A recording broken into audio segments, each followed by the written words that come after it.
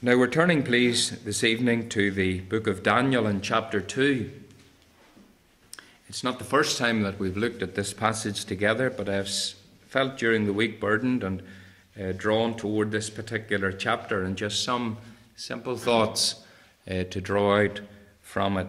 In Daniel chapter 2, by way of connection, we're reading from verse 48, following the dream that the king had, King Nebuchadnezzar, and Daniel was given by the Lord the ability and gift to interpret that dream, and then how the Lord turned events in favour of Daniel, and what Daniel did with that favour. We read in Daniel chapter 2 and verse 48, "Then the king made Daniel a great man, and gave him many great gifts, and made him ruler over the whole province of Babylon, and chief of the governors over all the wise men of Babylon. Then Daniel requested of the king, and he set Shadrach, Meshach, and Abednego over the affairs of the province of Babylon. But Daniel sat in the gate of the king." Now, by way of connection to the story, I'm going to break in at the latter part of verse 7. And really the background is that Nebuchadnezzar in chapter 3 had set up an idol of his own making, and he had proclaimed that men were to bow down and worship that idol. And we read of these men, they were unwilling to do so. And in verse 8 we read of chapter 3, verse 8, "Wherefore at that time certain Chaldeans came near and accused the Jews. They spake and said to the king Nebuchadnezzar, O king, live forever. Thou, O king, hast made a decree that every man that shall hear the sound of the cornet, flute, harp, sagbut, psaltery, and dulcimer, and all kinds of music shall fall down and worship the golden image. And whoso falleth not down and worshippeth, that he should be cast into the midst of a burning fiery furnace. There are certain Jews whom thou hast set over the affairs of the province of Babylon, Shadrach, Meshach, and Abednego. These men, O king, have not regarded thee. They serve not thy gods, nor worship the golden image which thou hast set up." Then Nebuchadnezzar, in his rage and fury, commanded to bring Shadrach, Meshach, and Abednego. Then they brought these men before the king. Nebuchadnezzar spake and said unto them, "Is it true, O Shadrach, Meshach, and Abednego? Do not ye serve my gods, nor worship the golden image which I have set up? Now if ye be ready, that at the time ye hear the sound of the cornet, flute, harp, sackbut, psaltery, dulcimer, and kinds of music, ye fall down and worship the image which I have made, well. But if ye worship not, ye shall be cast the same hour into the midst of a burning fiery furnace. And who is that God that shall deliver you out of my hands?" Shadrach, Meshach, and Abednego answered and said to the king, "O Nebuchadnezzar, we are not careful to answer thee in this matter. If it be so, our God whom we serve is able to deliver us from the burning fiery furnace, and he will deliver us out of thine hand, O king. But if not, be it known unto thee, O king, that we will not serve thy gods, nor worship the golden image which thou hast set up." Then was Nebuchadnezzar full of fury. The form of his visage was changed against Shadrach, Meshach, and Abednego. Therefore he spake and commanded that they should heat the furnace 7 times more than it was wont to be heated. And he commanded the most mighty men that they were in his army to bind Shadrach, Meshach, and Abednego, and to cast them into the burning fiery furnace. Then these men were bound in their coats, their hosen, and their hats, and their other garments, and they were cast into the midst of the burning fiery furnace. Therefore, because the king's commandment was urgent, and the furnace exceeding hot, the flame of the fire slew those men that took up Shadrach, Meshach, and Abednego. And these 3 men, Shadrach, Meshach, and Abednego, fell down, bound into the midst of the burning fiery furnace.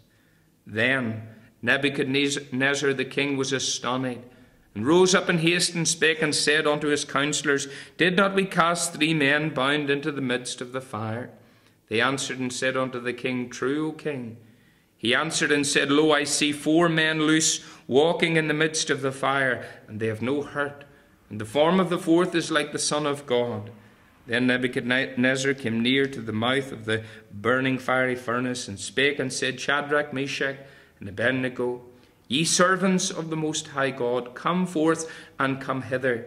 Then Shadrach, Meshach, and Abednego came forth of the midst of the fire, and the princes, governors, captains, and the king's counselors, being gathered together, saw these men, upon whose bodies the fire had no power, nor was an hair of their heads singed, neither were their coats changed, nor the smell of fire had passed on them.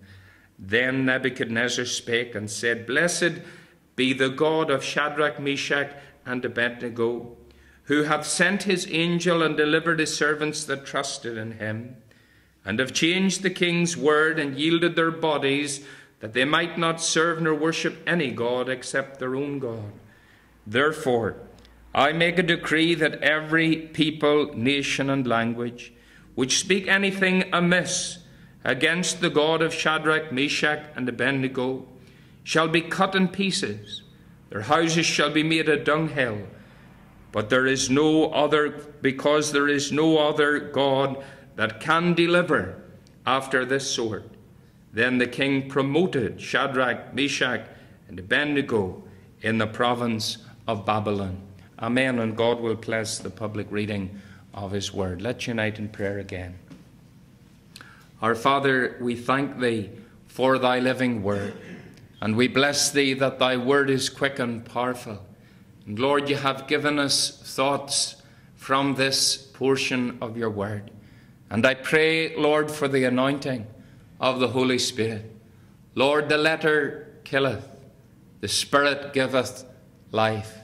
And I pray for that anointing that breaks every yoke.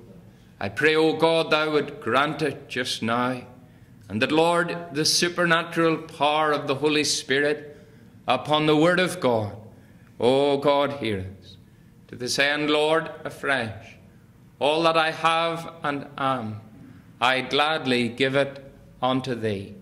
I claim thy cleansing and sanctifying power on my spirit, soul, and body, and for the honour and the glory of the Lord Jesus, our lovely Saviour, I take the promised Holy Ghost, the blessed power of Pentecost, to fill me to the uttermost. I take, and I thank thee that he, the Holy Spirit, will undertake. In Jesus' name, amen and amen. I want to speak to you very simply this evening on 3 lights in the darkness. 3 lights in the darkness. The Lord Jesus said, Let your light so shine before men. And in so doing, he said, they will see your good works. Glorify your Father which is in heaven. And Christianity and our relationship with the Lord is often portrayed as being a light. A light. And here in the Old Testament, at a time of persecution when Israel was taken into captivity and into Babylon, in the first chapter, if you take time to read it, you'll discover that Daniel, along with his 3 friends, were taken, along with many others. They were not just the ordinary 5/8 in Israel, but very much they were the aristocracy. They were those who came from princes, those who were born into high and wealthy homes.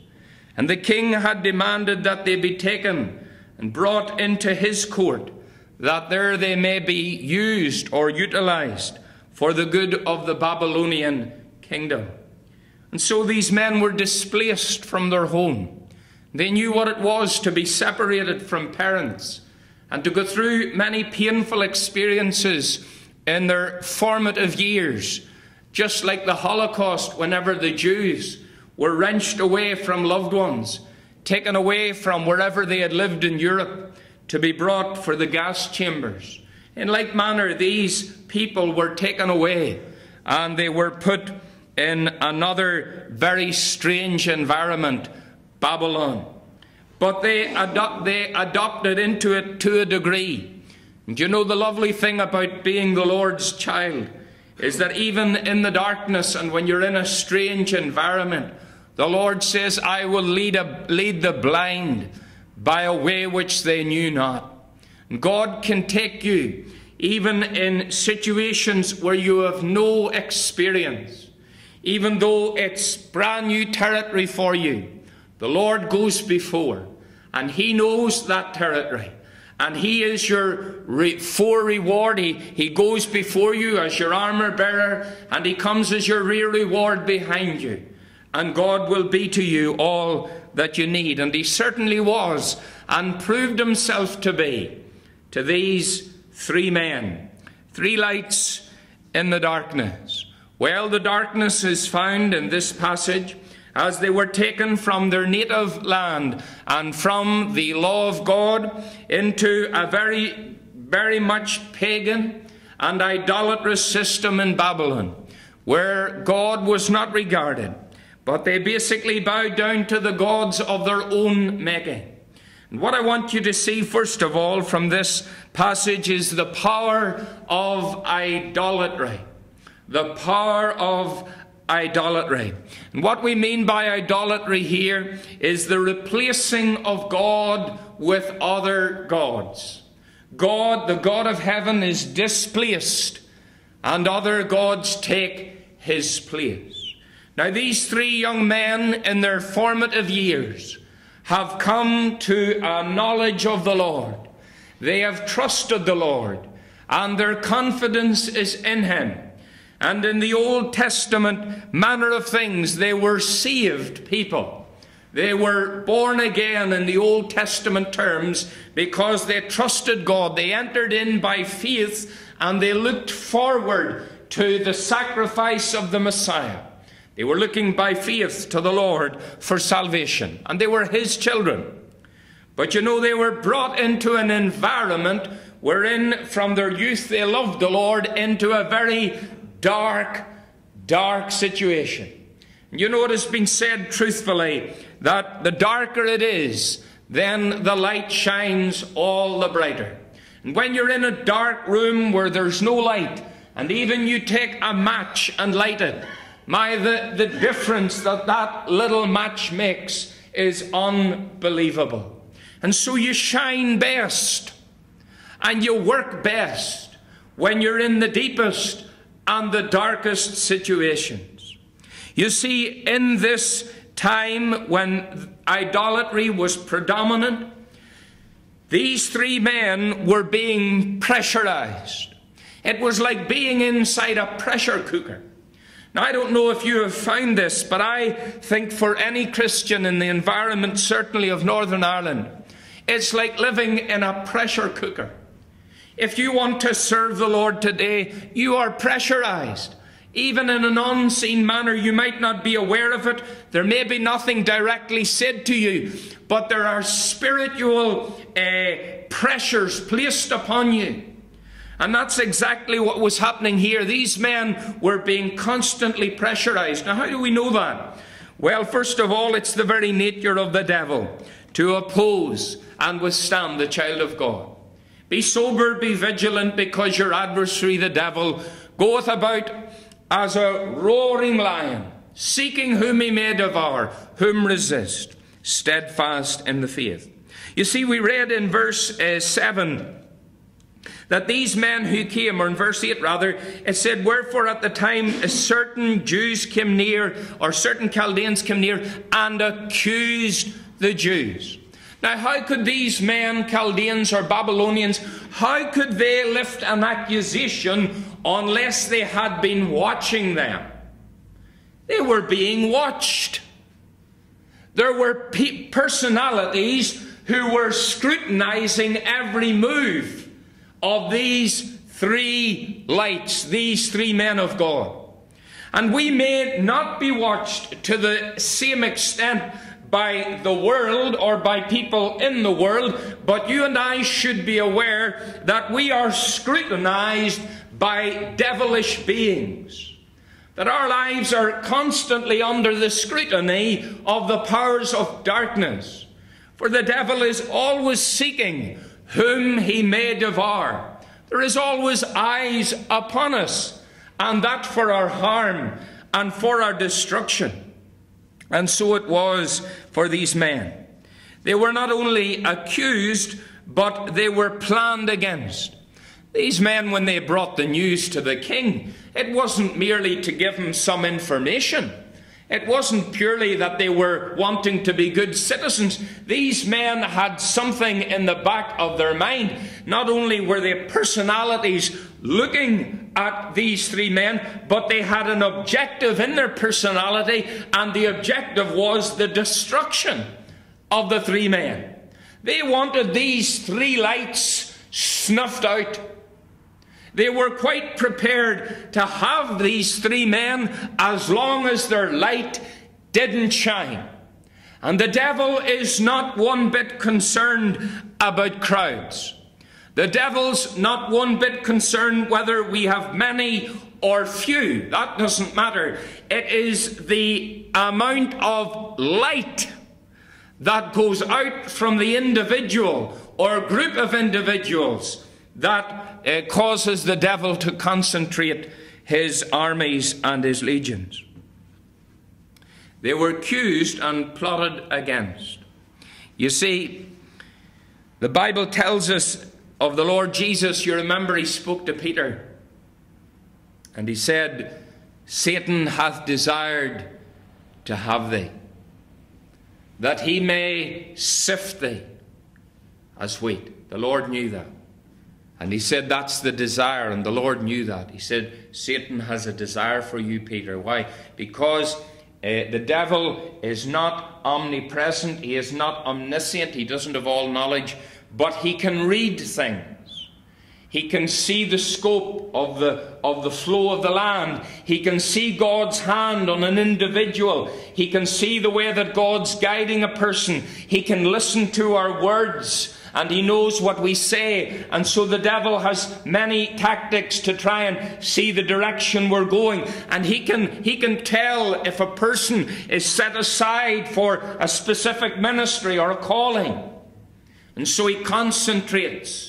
The devil knows our weaknesses in secret. The devil knows the areas where we would feel the Lord. He's aware of all these things. This would cause us to have great despair, were it not for the fact that we have a greater one with us, even our Lord Jesus. Well, Jesus said, Satan hath desired to have thee, but I have prayed for thee. The Lord Jesus said, Peter, I have intervened personally. And I'm sure when we get to glory, we'll be amazed at the number of times that the Lord himself intervened in our lives, where he prayed for us and where he came to our aid. The Bible says, not if, but when the enemy comes in like a flood, the Spirit of the Lord will raise a standard against him. So you see the power of idolatry with these three youngish men. But not only that, we can notice God's favour. God's favour. Now this is a lovely truth in the Word of God. And it's something that should warm the heart of every true Christian who seeks to follow the Lord. That the Lord can put favour in your life. That the Lord can favour you in every area and department of your life. If you will but trust him and love him and commit your way to him and seek to walk with him, you can consciously become aware of God giving you favour in the sight of men. We find this happen in the early chapters, and it no doubt had a deep influence on these men. In chapter 1 and verse 9, when we read of Daniel being brought before along with the others, and they were going to test them to get them into the king's palace, he said they'd have to eat all the meat that was presented. And Daniel was the spokesman. Daniel was the foreman among them. and he had purposed in his heart that he wouldn't defile himself.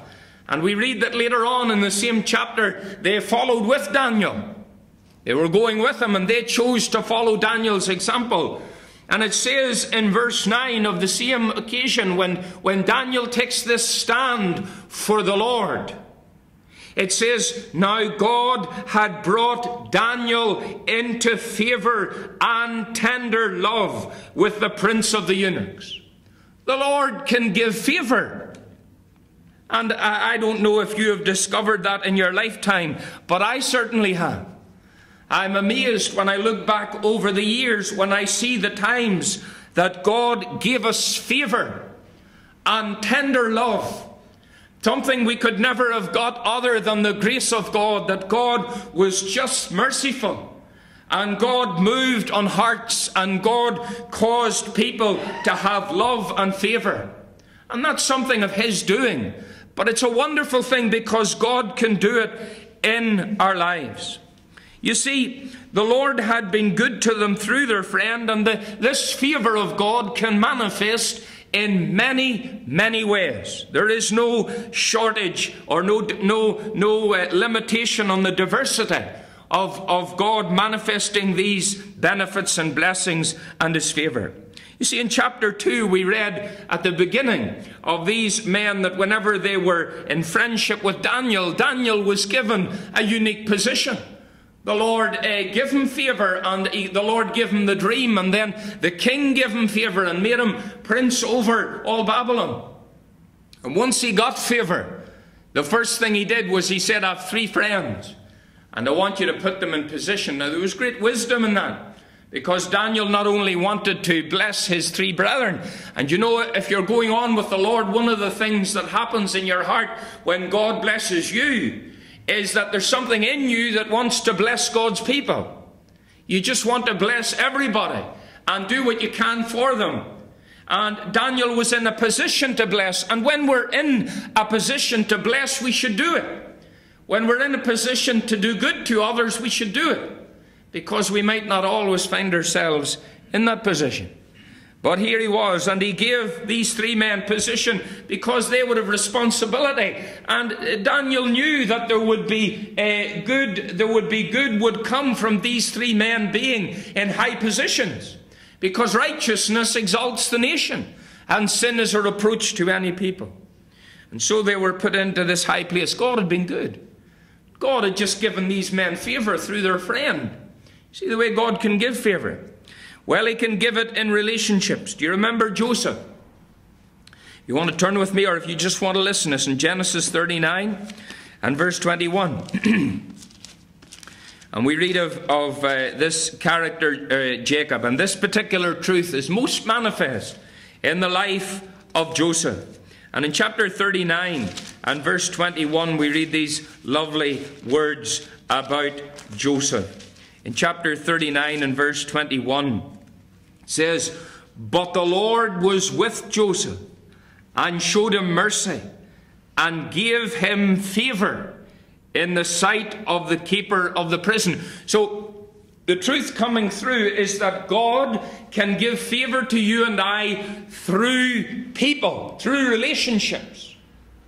God can touch a person, and that person's heart can be changed toward you. And whereas they would discount you or disregard you or pass you by, God by His power makes them be sympathetic to you. That's a lovely truth.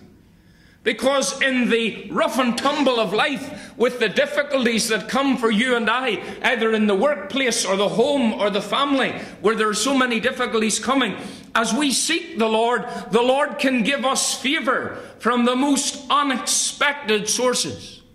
And we should ever be mindful and thankful to Him for that. Not only is God's favor manifest in relationships, but it is also manifest in our calling. We read of Hezekiah when he came to the throne. In 2 Kings 18 and 6, it says that the Lord was with him and he prospered. And you read the early part of the chapter where Hezekiah honored the Lord from he got to the throne. There was never a king like him before in Judah. But it says that the Lord was with him and he prospered him. And you know, God can prosper you. God can put his hand on decision making in business. Now I know sadly today there are many people who have prospered, and many Christians have prospered, but they have did it not under the blessing of God, but by deceit and tax evasion and such things. That's never the blessing of God. That will come into judgment. And that such money gain brings actually far from God's blessing, but a curse in on the family. But there are lives and there are people God, for his own sovereign reasons, God sets some people apart and he gives them wisdom and understanding and discernment and entrepreneurability, and they're able to utilize that gift for business or whatever, and God prospers them. And then he guides them in how to use it. But here you find the king is prospered by the favor of the Lord. Not only is it manifest in relationships and in callings, but also in a time of adversity. You see, and when everything's going wrong in our lives, we sometimes wonder, what is happening here? Well, Jacob found himself in that position.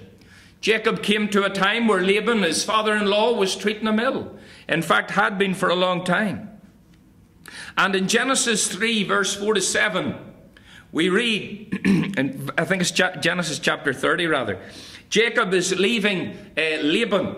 And whenever he's leaving, he says to his wife, we're going to go now. He says, your father's countenance is against me. And he said to him, the scripture says in that latter part of the verse, it says, but God suffered him, or he's talking about Laban.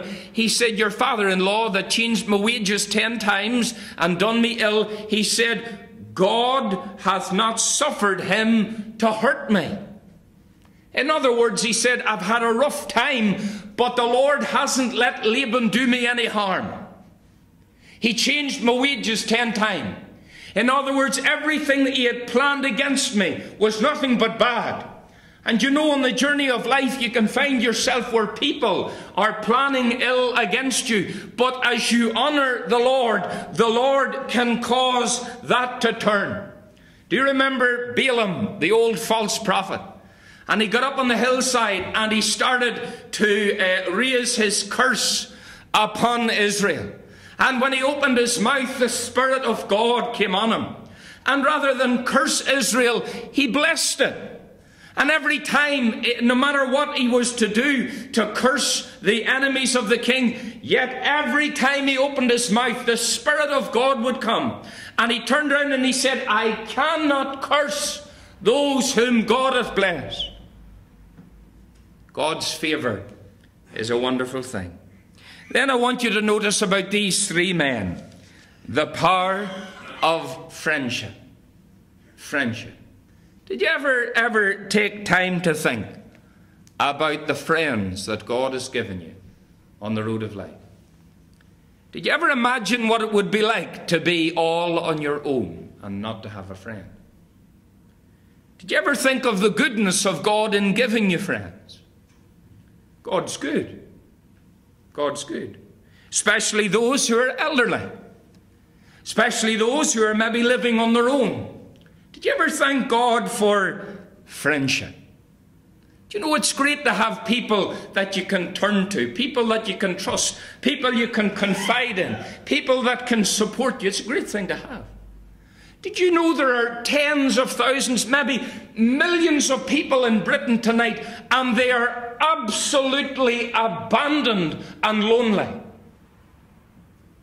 was talking to a man last week. He was out in Romania, and he said, I went to a place where there were two women. He said they had no families, and they had no friends. They weren't Christians. And he said, there they sat. And he said, I started to talk to one of them. And he said the tears started to roll down her face, an old woman. He said she could barely lift a cup to drink.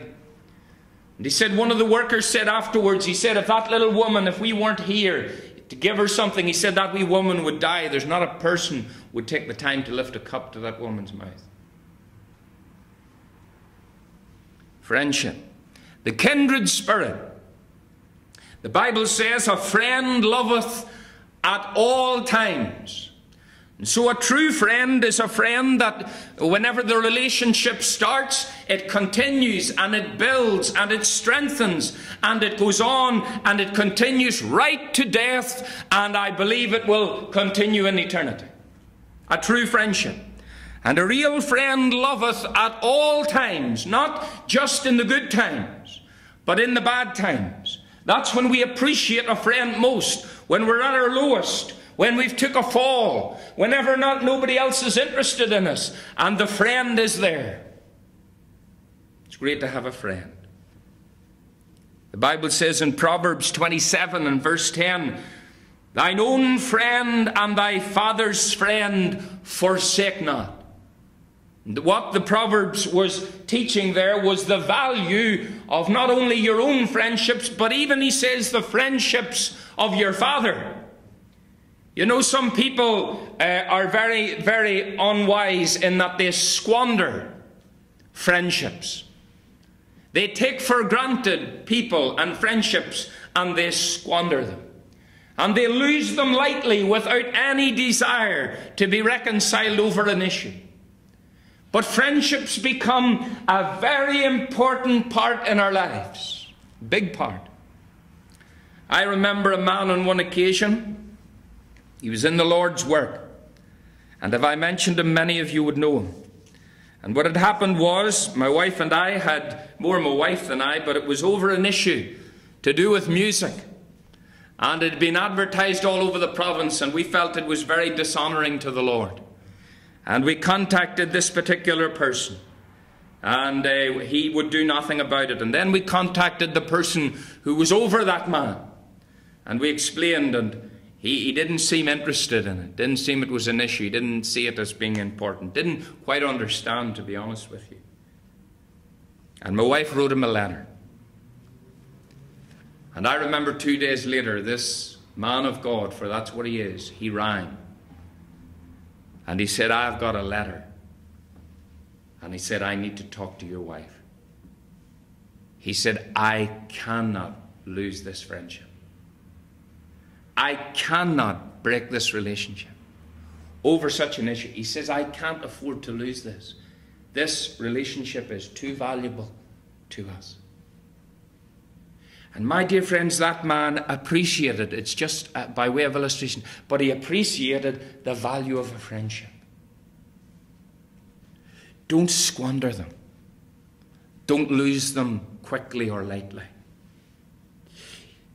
Thine own friend and thy father's friend forsake not. The value of a friend. Proverbs 27:17. Iron sharpeneth iron, so a man sharpeneth the countenance of his friend. The value of a friend. A true friend you can bear your heart to. A true friend you can take sometimes a rebuke from, because you know the motivation of their heart. I have dear friends who have come to me over the years, and they have sometimes rebuked me, and I accepted it because I knew the motivation of their heart. I knew that they meant me well. I knew that they were trying to preserve me in the long term, and I accepted their rebuke. Iron sharpeneth iron. All right, very quickly. What these three men learned was that summer can turn to winter quickly. You see, they had got a new job, and prospects were up. It was a big job. It was a top diplomat. They had got the cars coming, the big limousines to lift them and carry them as spokesmen for the king. And in no time, they're going to be thrown in the fire. You see, Christianity can be like a May Day. It can be sun in the morning and snow at night. And that can happen. Summer can turn to winter in the Christian life. And you see, the Bible tells us to boast not thyself of tomorrow. Thou knowest not what a day may bring forth. And how often in life's journey, God, even as we continue on with him, suddenly we can find ourselves turned in from the brightness of the awareness of the blessing of God to an occasion where it seems that God has forsaken us, all in a day. I look back on one particular occasion whenever Rachel and I went through, perhaps it was the worst experience we ever had to be tested by the Lord. And everything had started out over a period of about 3 or 4 days. Everything looked so rosy. It just was working. God had guided us in a direction regarding selling our last home, and we knew his hand in it, and we moved along, and it was all working perfectly, and everything was just like clockwork, and we could so see God in it. And then all of a sudden, somebody put a spanner into the works. Suddenly a phone call came through, and I can remember going to, at that time we had just moved to Lurgan to live, and I can remember the first time I ever walked around Lurgan Park. It was about 9 o'clock at night in the dark. And I walked around and I cried until I could cry no more. Wondering why God had let happen what he had let happen. Why so much had went wrong. I'll never forget that. But I learned that God can turn the summer to winter, just as these 3 men learned, but also that God is not only in control of the summer, but God is in control of the winter. He's in control of both. What else do we learn from these men quickly? Well, we learn the truth of no compromise. That's the primary truth from these 3 men, no compromise. You see, these men were offered the opportunity to bow down to another idol, but they wouldn't do it. Said, if you bow down, you're free men, you're back to your jobs, all's well. Well, why don't you do it? Well, whenever the devil comes to you and I, he'll tempt us because compromise always seems attractive. Take an easier route. Why get into a big fight over it? Why take your stand over an issue? It's no big thing. But you see, these men's hearts were out and out to the Lord. And these men, it was very clear to them, there was no compromise for them, because they knew the Word of God. And the Word of God said, thou shalt have no other gods before me. Thou shalt not bow down thyself to them. It was clear. And when you come to Scripture that's explicitly clear, you can't compromise, or it's spiritual suicide. And so they wouldn't. Do you remember Joseph, whenever he found himself in the predicament with Potiphar's wife? And he said, I cannot sin against the Lord. Can't sin against God. That's where I find myself. And you see, friends, the lovely thing about these 3 men is that this wasn't the first time this had happened. Not that long before, they had stood again, but this time they had been in the background. And they had watched Daniel. And Daniel said, I won't defile myself. And these 3 young men were impressed by Daniel.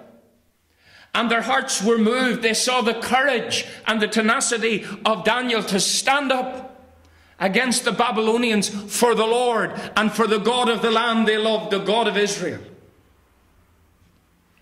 And so they remembered, no doubt, Daniel's stand. And you see, you and I can be influenced by other Christians or by ministry of the Word, but God brings you and I into situations where we have to make the decision ourselves. You can't live off somebody else's story or about how they trusted God, how God met them, how they had no compromise and they stood for the Lord. The Lord will see to it that you will come to the place where you'll have to stand too. Otherwise, you'll never grow spiritually. They had been influenced by Daniel. Now, I want you to notice very quickly as we draw near to the close that spiritual people still have uncertainties. That's a valuable truth. Spiritual people still have uncertainties. You know, there's some people, and they say, unless they're saying all the time, the Lord showed me this, and the Lord told me to do that, and every wee detail the Lord told them to do. Well, that's okay if the Lord does that, but he doesn't do that with me. He doesn't do that with me. The Lord, I have found over the years, can show you some things very clearly, but a lot of things you've just got to walk by faith and look to the Lord. You've got to make wise decisions in what wisdom God gives you. And these men didn't know What they did know was the word of God said that they were not to bow down to other gods. They knew that bit. But whenever they stood before the king, they said, "We are not careful to answer thee. If it be so, our God whom we serve is able to deliver us, and he will deliver us from thine hand, O king. But if not, be it known." In other words, we don't know. We have no idea. God didn't meet with us an hour before the Holy Ghost come upon us and tell us that we're going to be delivered. There was no angels appeared. We are going into this blind. We are prepared to die. We have nothing from God to show us that anything's going to happen by way of deliverance. But all we want you to know, and all we want heaven to know, is that far as we're concerned, that if it means dying for the Lord, we'll die for him. Do you think they weren't spiritual because they didn't have the answer?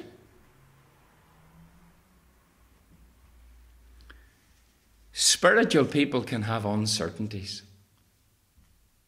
Nobody knows everything. Do you remember Esther?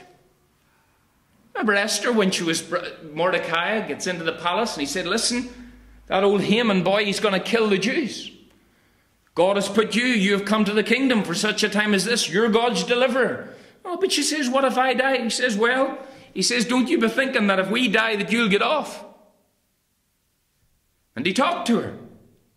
And then she said to him, "Well, I want the Jews to fast." And she says, "I'll go into the king." "You're not allowed to go into the king unless you're called into his presence." And she said, "I will go in unto the king, which is not according to the law, and if I perish, I perish." Same principle. The Jews are on the line. The work of God's on the line. The enemy has come in the form of Haman, and we're going to be extinguished. So what I'm going to do is I'm going to take all that it takes. I'm dying to everything, and if it means me literally dying, then I'll do that. And God intervened for Esther. Now, I'm not saying that God will intervene in every case, but the point is, those are the lights that shine the brightest. These people have all something in common. They're thoroughly out and out for God. They are totally committed to him. There's no half measure with Esther or with the three men, Shadrach, Meshach, and Abednego. They're out and out for God. Spiritual people still have uncertainties. Fire produces freedom. Fire produces freedom. These men were thrown into the fire. And the Bible says that they were tied up in their coats and their garments. And they were just like the man coming out of the tomb. They were bound hand and foot. And yet whenever they were thrown into the fire, isn't this amazing? When they were thrown into the fire, their clothes didn't burn. When they were thrown into the fire, their hair didn't burn. When they were thrown into the fire, nothing belonging to their person was burned. And the Bible says they weren't even singed, but the ropes that were on them burned off. In other words, everything that hinders you from being all that God wants you to be, it is the fire and the fire alone that will set you free. The fire of the Holy Spirit. The fire of God's testings lead to freedom. And that's why we should not withstand, nor should we ever say to God, "I will not go through it." I often have come to the place now where I say to the Lord, "Lord, I don't enjoy any of the fires," and I don't. But Lord, if it's for my well-being, if it's for my good in eternity, help me to go down the route you want me to go and give me great grace. That's what I pray. Fire produces freedom. You see, not only did these men in that fire, not only did everything that hindered them and everything that restricted them was broken off, but they met the Lord. They met the Lord in the fire. And you meet the Lord in the fire. The presence of God is most acutely felt by those who have been in deepest trial and deepest testings under the Lord. It is there the Lord reveals himself. I was with a lady this week. I was telling some of the friends, and she's dying presently with cancer unless the Lord breaks in. And there she sat serenely in the chair, a relatively young woman with a young family. And I said, well, how are you? It's very hard sometimes to know what to say to folk. And she looked at me and she says, I'm just waiting to get home. I'm just waiting to get home. The Lord drawing near. The presence of God filling and surrounding the believer. I remember watching a program a few years ago about a man who decided to go up one plateau after another. It was a location, I think, in South America, where they travelled up and up and up. And the problem was the ground at the bottom was being taken over by wealthier people, and they were pushed up, these people. They had to live higher and higher, and they brought their animals with them. And their animals over the years had adapted to higher altitudes, and so had the people. Until they went right up to this plateau where you felt you were near the moon. And the man who was doing the interview said that when he got halfway up the mountain where these people were, he said they were just walking. He was out of breath, shortage of oxygen, the air too high. And he said the fact that these people and their animals, he said, could breathe so easily is that they had been in the heights so long, that their lungs had expanded. And he said they could cope adequately in such an altitude, whereas you and I would die. And you see, as the Lord brought these ones into the fire, he was expanding them. He was expanding their understanding of God, their experiences of God. Fire produces freedom. Finally, I've used it often, and we've often sang it, but it's very true. Little is much when God is in it. You see, in chapter 3 and verse 26 and 27, we read these words. And whereas they commanded to leave, I better get the right chapter.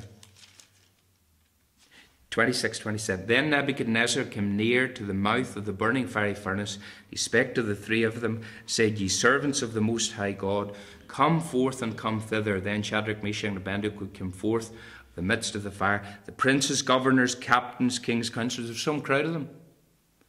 There wasn't just one of them standing at the fiery furnace. The whole of the government, the whole of the dignitaries of the nation were standing. They're all standing there, being gathered together, saw these men. They all saw it. And God saw to it that they all saw it. Upon whose bodies the fire had no power. Hair was not singed, neither were their coats changed, nor the smell of fire had passed on them. Can you see these governors and boys getting them and pushing them around and sniffing at them? Boy, there's not even a hair burning your head. Be astounded, out of a fire that melted people that went near it. Why is God doing this? Why did God intervene? Well, him that honoureth me I will honour, I know that. But the thing is, God, on this occasion, broke into these men's lives, not only in honouring their faith, but also in honouring and glorifying his own name. You see, these three men had a desire from their youth to honour the Lord. They loved Israel, they loved Jerusalem, they loved the house of God, but all was gone now. And so along with Daniel, they're just serving the Lord where the Lord has put them. And it's not an easy spot, but the Lord has put them there. And they love him and they're honouring him. I can just imagine that in the hearts of these men there was a longing. If they really loved the Lord, and they did, there would have been a longing in them that others would know the Lord. That others would be saved. And if you imagine these three boys sitting down like today and said, listen, let's have a campaign. Well, there's nothing wrong with that. But you can imagine them. What can we do to change things? Well, they can't change it. The thing that we should be asking is, and we ask ourselves, is what can God do through us to change things? These men never had any pre-plan. They're just walking with God. That's all they're doing. They're not trying to think how to do this, do that, so that God does this. They don't have that kind of ability or wisdom. They're just going on with God. They're confronted with idolatry. They do what the Bible tells them. They honor the Lord. They obey Him on the journey of life. And out of it, God sends out a message across all the kingdom that He's God. Little is much when God is in it. You see, it was just one isolated and relatively common event for people to be burned. It was just 3 people who were from Jewish background, weren't Babylonians anyway, who were thrown into a fire for rebellion. It wasn't any big issue. But because God intervened into that situation, as a result, the message was sent out. Therefore I make a decree. Every people, nation and language which speak anything. Boy, that would cover Tony Blair's government would be in trouble there. He said, I make a decree. This is the monarch of the greatest empire of the day. I'm making a decree as a dictator. If there is, to every people, nation and language, if any of them speak anything amiss, anything contrary to the God of Shadrach, Meshach, and Abednego, that person shall be cut in pieces. In other words, if somebody gets up in Parliament and curses God, the decree has gone out, he'll be cut in pieces. And their houses will be a dunghill. In other words, bulldozers and bombs will be planted at their grand, great big homes, and they'll be brought to rubble. Because there is no God that can deliver after this sort. Not by might, nor by power, but by my Spirit, saith the Lord of hosts. This mountain shall be removed. You see, brothers and sisters, it is not us or our ideas that can bring what's necessary to the land.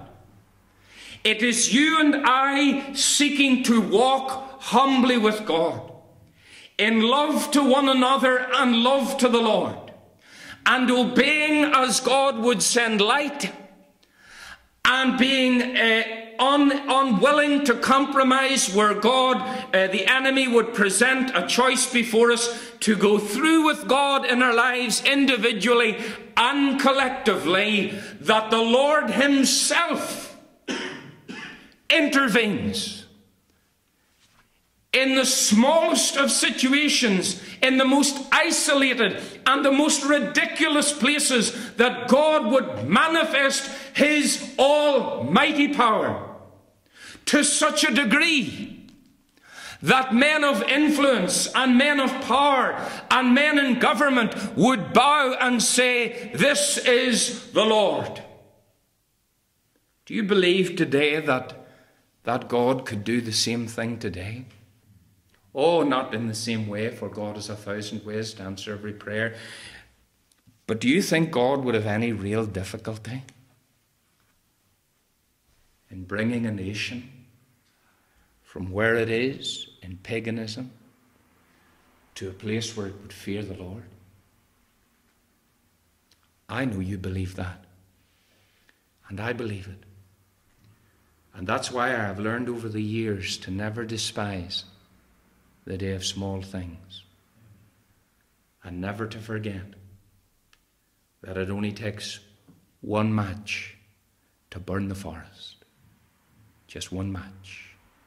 Just a little fire to do the work. God help us to be the lights for this day and for this age. Let's bow in prayer. Our gracious Father, we thank Thee, Lord, for the help of Your Holy Spirit. And we thank You for Your wonderful word.